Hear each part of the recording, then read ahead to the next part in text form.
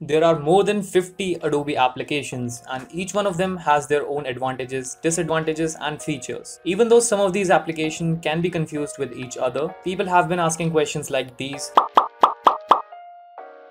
Hey guys, I'm Aventide, and today I'm gonna talk about and explain all the different applications that Adobe has and their usage in 10 minutes. Without further ado, let's get right into the video on all the Adobe applications explained.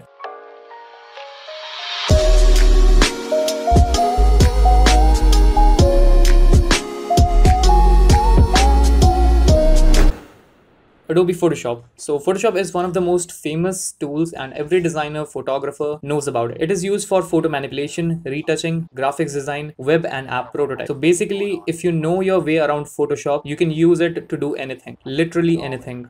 Yes, even this.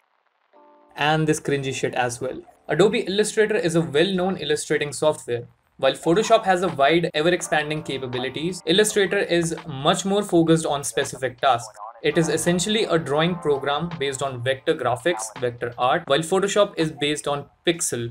A vector graphic is a graphic that can be expanded to the size of Empire State Building, or it can be reduced to a size of an ant, and it still won't lose its details and quality. As the name suggests, Illustrator, you can use it to illustrate and design vector graphics.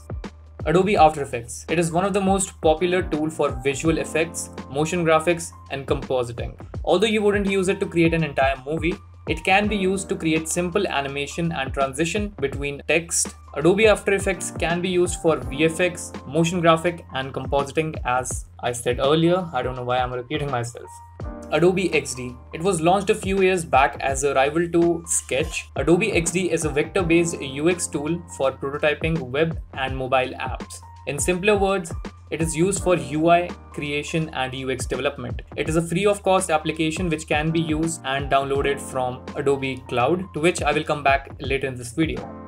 Now coming to Adobe InDesign. InDesign is a page layout tool that is used primarily for print, but it also can be used for digital publishing. It is typically used by graphics designer to make posters, documents, flyers, newspaper, books, and more. Adobe Lightroom is used for image organization and image manipulation. It is a good tool for photo studio or photographers that need to handle large number of images. It doesn't have all the features, all the editing features offered by Photoshop, but that does make it for a simpler interface, which is easy to use. Simple tasks can be performed quickly, like color correction, resize, etc. Adobe Premiere Pro. This is one of the most popular video editing softwares. It is used by film and TV industries as well as YouTubers and design studios. So all the cringy shit you see on YouTube is most probably designed on Adobe Premiere Pro. This software can be used to create full-length films. It is a timeline-based video editing software in which you can add and edit clips and also apply different effects, text, and transition on your clips to create stunning videos. It is quite a complex tool to learn, and for this reason, Adobe has recently released a more lightweight video editing app called Premiere Rush, which I will come back to later in this video. Adobe Fresco is recently launched for digital painting. It is a combination of raster brush tools from Photoshop and vector design. It can be used to create stunning arts like these. Adobe Rush. It is a video editing software which is lighter version of Adobe Premiere Pro. The app supports video cropping, resizing, rotation, and color correction, plus a host of sound sequence and editing features. All your content is saved in cloud, ideal for editing across multiple devices. So if you're editing on your Android or iOS device, you can quickly switch to your PC to use this application there. Adobe Dimension is a tool used for mocking up, compositing, and rendering photorealistic 3D images based on 2D and 3D models. It's used by graphics designer to make a mock-up of a product or its design.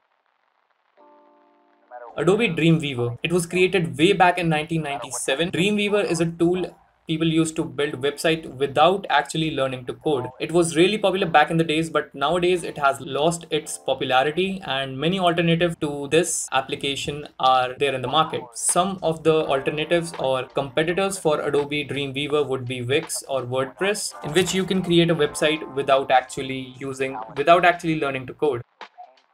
Next up is Adobe Bridge. It works as a media manager. It helps keep the work organized by locating assets. Adobe Bridge helps photographers, graphics designers, and creative professionals to manage their visual assets efficiently. Besides keeping graphics files organized and easy to find, it also includes some additional features like Adobe Stock and Adobe Portfolio. Adobe Media Encoder is a software which is used to render videos created in Premiere Pro or After Effects. Well, yes, you can use the inbuilt render feature in both of these applications, but the good thing about Media Encoder is that it compresses the video without losing any noticeable quality. Adobe Flash Pro is a simple animation app used for creating animation and games. If you've ever played an online game, you would notice your browser asking you to install Adobe Flash Player to run the game online. Adobe Flash Builder, on the other hand, is more focused on coding rather than animation, and there is another application called Adobe Scout which is used to determine the problems with the game created with Adobe Flash Builder. All of these applications are outdated now and are replaced by a new application called Adobe Animate, which is a 2020 version of creating animations. The interface of this application is a little bit similar to Adobe After Effects, but it is a lot more powerful and you can actually export your animation in HTML5 format. Adobe Character Animation, you can use this to create 2D animation and apply your facial expression to that of the character you designed with the usage of your PC's webcam. This makes animation easier as you won't have to animate every keyframe of your character to make it sync with the audio. Adobe Fuse. On the other hand, Adobe Fuse is also used to make 3D models. It is totally focused on human models, which can be exported to Photoshop or any other 3D software. It is a really simple application that can be used to create highly customized characters. Adobe Acrobat is used for viewing, editing PDF files, and also printing and signing all kinds of PDF files. All of the apps that till now I have talked about, Adobe gives them in a bundle for $80 per month, and this is called Adobe Creative Cloud. Adobe Stock, it is a website where you can buy stock photos for commercial and personal use. Adobe Typekit, on the other hand, is a software where you can buy fonts for commercial and professional or personal use. Adobe Behance is an online web application which is used by creators all around the world to showcase their work to employers or their clients.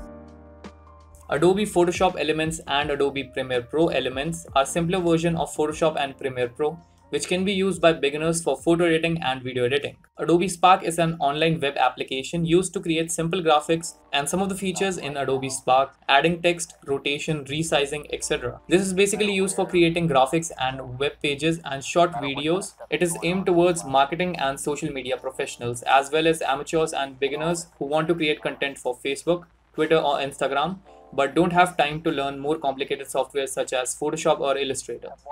Many of the apps that we talked about in this video have their mobile counterparts like Photoshop Fix, Photoshop Mix, Adobe Comp, Adobe Capture, Adobe Cloud, Adobe Rush. PSC Camera recently launched application with filters to collect pictures, Adobe Draw, Adobe Sketch used for drawing on Android and iOS devices. There are many Adobe software that have been discontinued. Adobe Speed Grade for color grading and color correction. Story Plus used for writing movie script. Adobe Muse is used for web design. Adobe Firework was used as a graphics design tool for web designers. Well, that's about it for this video, and to be honest, it took a lot of time to create this video. If you're kind enough to hit that subscribe button, it will make my day. And on this YouTube channel, I'll be posting videos related to graphics designing, video editing, and much more. So stick around for that, and I'm Aventide and I'm signing out.